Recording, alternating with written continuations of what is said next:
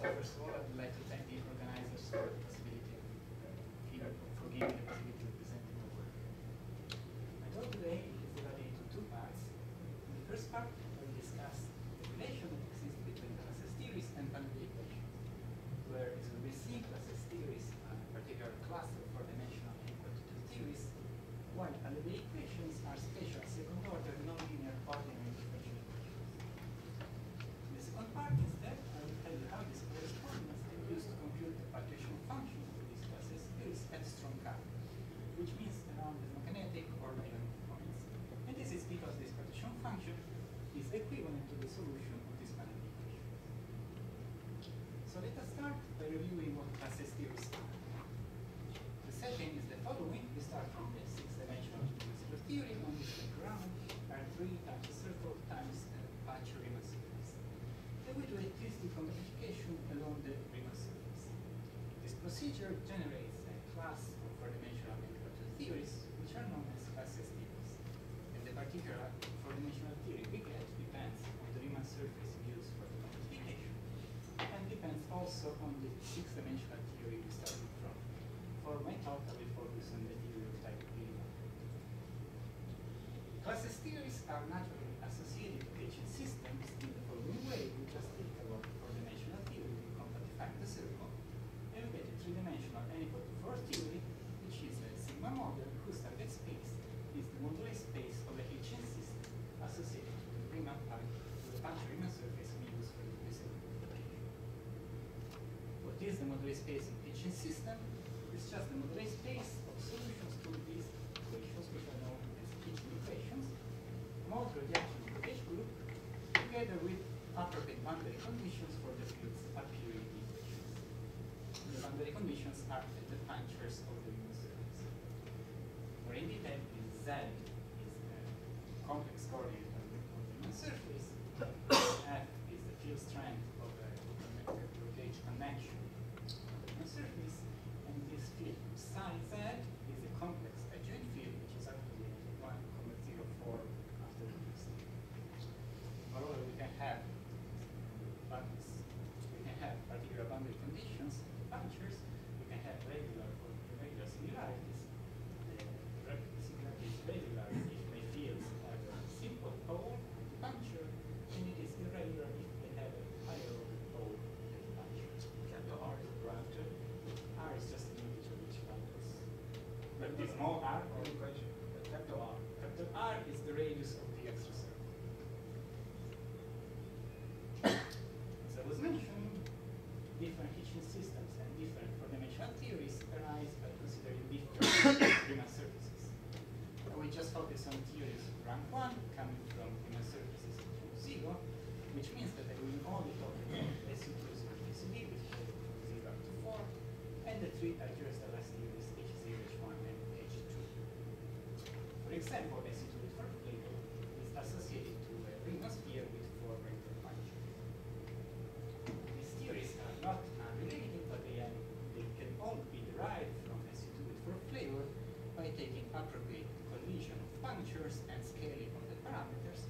And all in all, these theories can be put in the following coalescing style. So from SU2 with 4 flavor, taking appropriate scalings, we can go to SU2 with 3 flavors, or there's the rest theories up to HC. Notice that in these two boxes I have two. This is after the same theory as two flavors, and there's the rest theories H1, but they are realized differently, quantifying on different Riemann surfaces. Let me comment some more on the structure of the Hitch modular space. This is a hybrid Heller space, which means that it has many complex structures parameterized by this zeta. When zeta is equal to 0, the Hitch modular space reduces to the modular space of Higgsman, which is just a pair Z bar Pz such that this equation is satisfied. This is important in gauge theory because the modular space of the Higgs bundle can be shown to be equivalent to the torus vibration over the Coulomb branch of our four-dimensional class system. Moreover, every Higgs bundle is associated to a classical interval system whose spectral curve coincides with the subgroup curve for the four-dimensional theory, from which we can describe the infrared Coulomb branch. When zeta is different from 0 instead, the Hitch modular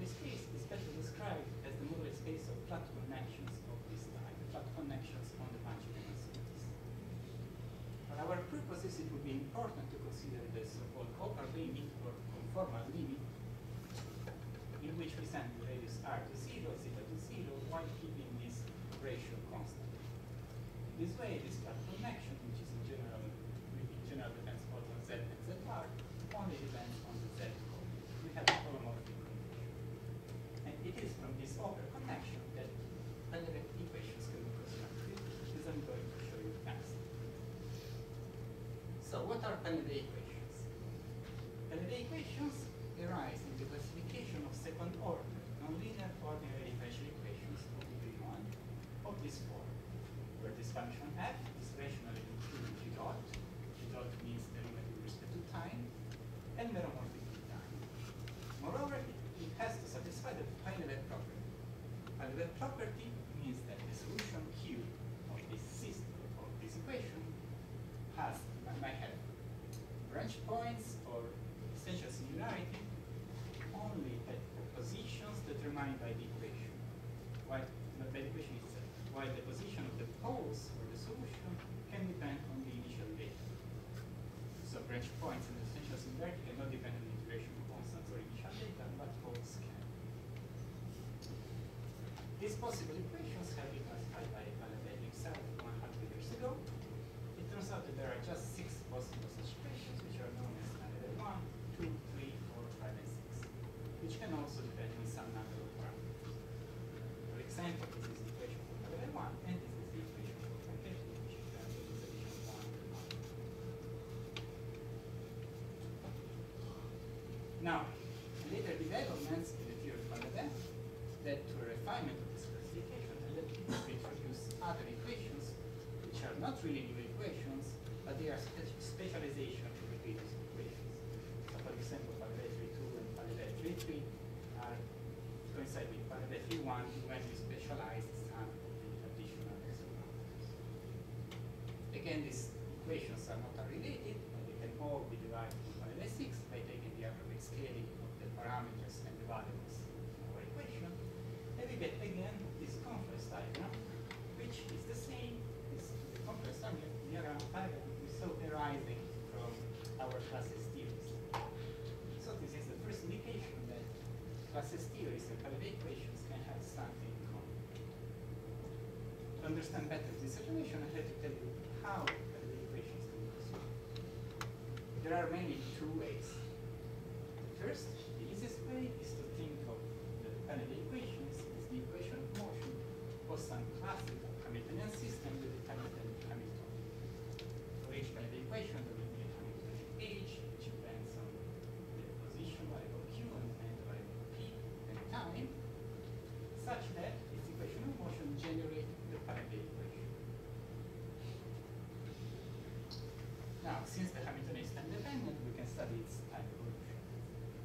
In the theory of Painlev, the Hamiltonian is known as sigma function, and the equation satisfied by the sigma function is known as sigma Painlev equation. For our purposes, it will be more important to consider instead the tau function, which is related to the sigma function in this way. Also, the tau function will satisfy a differential equation, which is known as tau Painlev equation. The second way to construct Painlev equations is by considering isomorphic deformations of systems of first-order linear ODE, ordinary differential equations. So the problem we consider is the 2x2 system of linear ordinary differential equations of this type. This Z is again a complex coordinate on a puncture and a sphere. The matrix A is a 2x2 traceless matrix, and the solution psi of this system is a 2x2 invertible matrix. Again, the matrix A can have poles at the position of the punctures, and again, as we saw with the Hitchin system, we can have regular or irregular singularities. Okay. Now, if the pole is simple, we have a regular singularity, which means that the solution psi has a branch point at the puncture, so when I move my solution around this puncture, I will get some monotonic, which is encoded in the monotonic matrix. Similarly, if the singularity is irregular, the solution psi will have an essential singularity at the puncture, which means that Stokes phenomena can occur.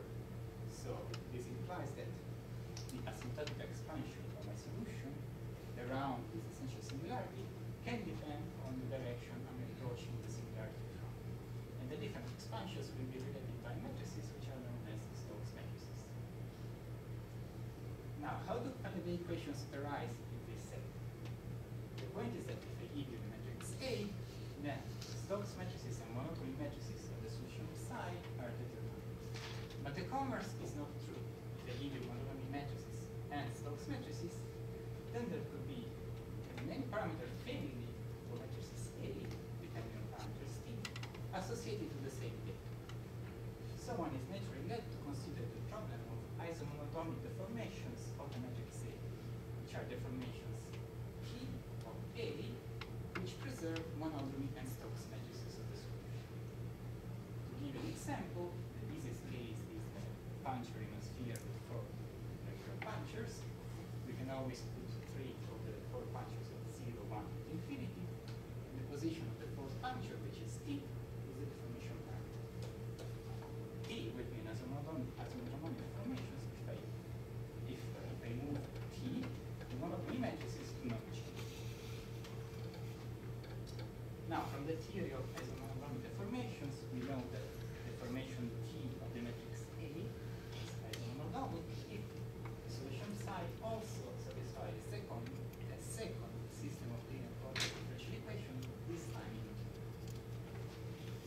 where I have to produce a matrix B to the 2 traceless matrix, which cannot be generic, since now my solution psi is a solution of 2 systems of linear coordinate, and since the derivatives commute, this will produce a compatibility condition that you can show is what actually leads to a Painlev equation.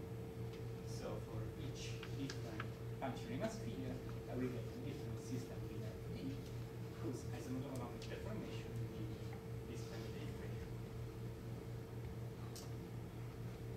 Now we can do the following. I can just rescale all of the parameters and variables in the equation in order to introduce a format on constant kappa in front of the derivative, which is just an numerosity. Now you can recognize that this system of linear ODE, which arises in the problem of isomorphic deformations, is very similar to the upper limit of the flat connection which we had in the Hitching system. Now this correspondence can be made more precise, we gave more details in the paper, but in the end it may construct a dictionary between isomorphic problems associated to Painlev equations and Hitching systems associated to n-2 plus s. In particular, Painlev time will correspond to the gauge coupling, the Painlev sigma function Hamiltonian will correspond to the Lagrange parameter, while the free parameters in the Painlev equations will correspond to the masses of our classes D. What is actually more important is that also the tau function, which was arising in the Painlev story, has an interpretation in gauge theory, and it is interpreted as the so-called duo in a class of partition functions. Why is that so? In order to understand this, I have to tell you how Painlev functions are arised in conformative theory. Let's start from the simplest case of Painlev sticks. So we have a Riemann sphere with 4 regular functions. It has been shown by the Kyoto group in the 80s that the solution of the system of linear coordinate differential equations associated to Painlev 6 of this system can be expressed in terms of this correlator in a conformative theory of free fermions at central charge C equal to 1, where this field psi are the Fermi fields, and the twist field and this field O is at 0, T1 infinity are the so-called twist or spin or polynomial fields. Two DCF fields. So why is this the solution to this system of linear coordinate differential equations? The point is that as I was telling you before, I give you A, I give you the monodromy matrices for the solution psi, which basically determine the solution itself. So if I'm able to construct operators O such that in the OPE between O and spin fields, this OP, all of the fields in the OPE have this monodromy, then this is a solution by construction. The problem is that I have to show you that this twist fields O with such properties exist. And this is what has been done by the Kyoto group. They basically shown that these fields O can be written down in terms of the Fermi unit. As a bonus of this construction, we understand that the tau function for Painlev 6 can be realized as the 4-point conformal block involved with twist fields. So there is a hope to give an explicit realization for the Painlev tau function, at least for Painlev 6, by computing a conformal block that's in a sequence to one conformal block.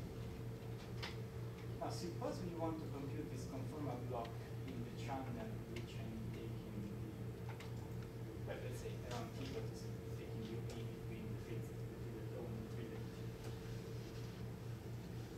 The problem, which is slightly different from the usual, is that the fields in the internal channel, let's say they have dimension sigma, turns out that this dimension sigma is actually the logarithm of the monodromy matrices of the fields in the OP between OT and OZ. But since the logarithm is only defined up to an integer, we expect that there will be an infinite number of fields in this OP with dimension sigma shifted by an integer. And so we expect that the tau function for Painlev 6 can be expressed in terms of an infinite linear combination of basic 4-point coordinates. And now we can use the AGT correspondence in order to give an expression for the 4-point conformal block in terms of instanton counting for SU2 with 4 field. So, the proposal is that the tau function for Painlev 6 can be expressed as a series around small time, small t, which corresponds to small instanton counting parameter. In this form, notice that this combination is known as the dual and class function. And this is actually quite a remarkable result because for more than 1 century it was believed that Painlev equations could not admit any explicit representation, at least in the genetic case. Let me comment some more on the parameters in this function. Remember that we are in a sequence 1 conformative theory. In gauge theory, this means that epsilon 1 plus epsilon 2 is equal to 0, so we just remain with an overall parameter epsilon, which we can think of as an overall scale, the analog of kappa or h bar in the overall dimension. The conformal dimension of the twist fields will correspond to the masses, and the parameters sigma and eta entering in the tau function, which are integration constants for the equation of the satisfied by the tau function, correspond to the Coulomb-Branch parameter A and A. And again, time will correspond to the instanton counting parameter. This is for Painlev 6, which corresponds to the SU2 with 4 flavor. And now we can follow the coalescence diagram, scale parameters, and get small time expansions for the tau function of Painlev 5, 3, 1, 3, 2, and 3, 3, in terms of instanton counting for SU2, 2, 1, or 0. Now, what about Painlev 1, 2, and 4? They are associated to algebraic theories for which we do not have any instanton expansion. So, since an instanton expansion is associated to small time, we do not expect a small time expansion of this tau function. Still, they could have large time expansions. So, what we did in the paper was to analyze the possibility of giving large time expansions for these tau functions. Now, if time is associated with the instanton counting parameter lambda or h kappa, large time will correspond to large counting, so we will be in a regime of strong counting. What we did was to make this ansatz. We are still thinking that tau can be expressed as an infinite linear combination of the Nekrasov-Partition function. At this time, the Nekrasov-Partition function will be evaluated as strong counting, let's say around the magnitude for the point. So this Nekrasov-Partition function will be an expansion at large t. Of course, we do not know the Nekrasov-Partition function at strong counting, but we do know that the Painlev tau function has to be a solution of the Painlev tau function. So we just plug this ansatz inside our Painlev tau function. And we determine this Nekrasov-Partition function as a series of expansion of large time. We can do this for Painlev 4 and 2 and 1, and we get the Nekrasov-Partition function small cap for the three algebraic theories. And we can do that as well for the other Painlev equations. So we will get also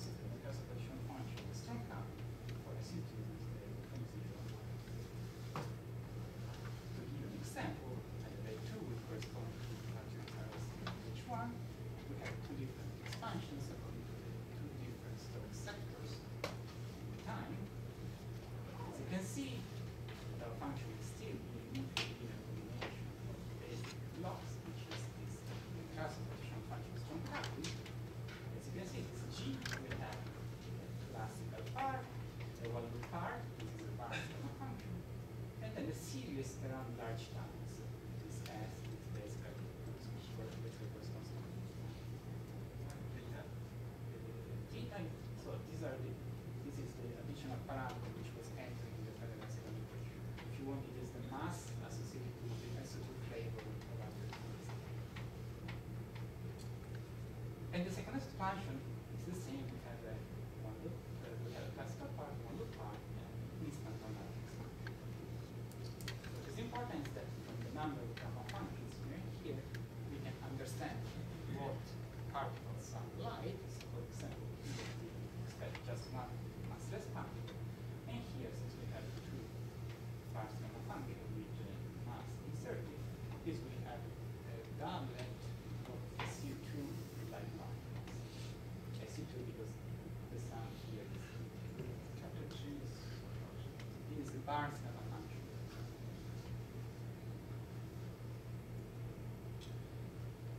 So was it what I told you was just the story for differential of the equation. It turns out that the coordinate diagram I showed you before is part of the bigger diagram, which involves also difference and Q difference equations and also elliptic equations. They are generalized by the equation. And the suggestion is that, so okay, in this box we have the previous coordinate diagram, which involves only differential equations. These three equations are known as difference by the equations, discovered by Bohr, and they will correspond to the four-dimensional n equal to 2 Mina-Hamilton chances theories with E6, E7, E8 for symmetry. In this line, we have the so-called Q difference by the equations, which will correspond to five-dimensional n equal to 1 SU2 theory with some flavor. So after we have 7 flavors, 6 flavors, 5, 4, 3, 2, 1. Two possible theories for 0 flavors. The two possibilities are related to the theta angle, which would be 0 or pi. And these will correspond to what is known as local topological space. The last theory, which is an elliptic Painlev equation, is believed to be associated with SU2 with 8 flavors in Freddy, which is actually thought to be a 6-dimensional theory, which is this is compatible with the quantum equation instead. So to conclude, I showed you that there exists a correspondence between Painlev equations and some class X theories. And I showed you how this correspondence can be used in order to compute the partition function for characteristic class theories and SU2 reducibility around magnetic and dynamic models.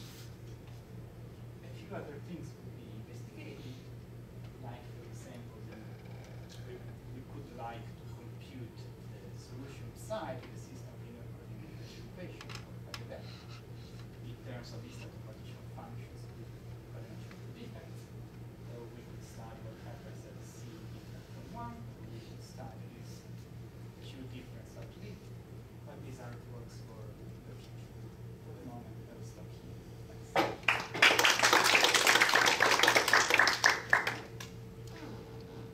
Any question?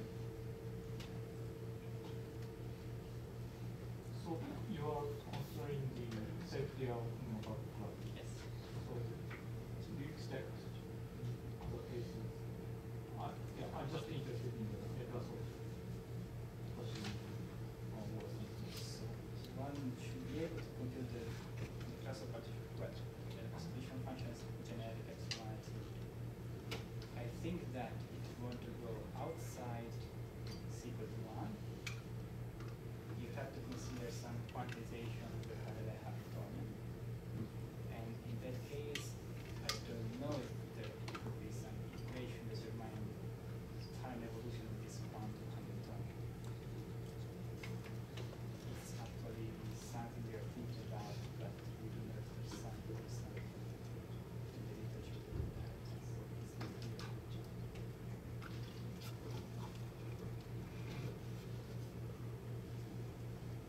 Other comments or question? If no, this will conclude the first part of the afternoon session.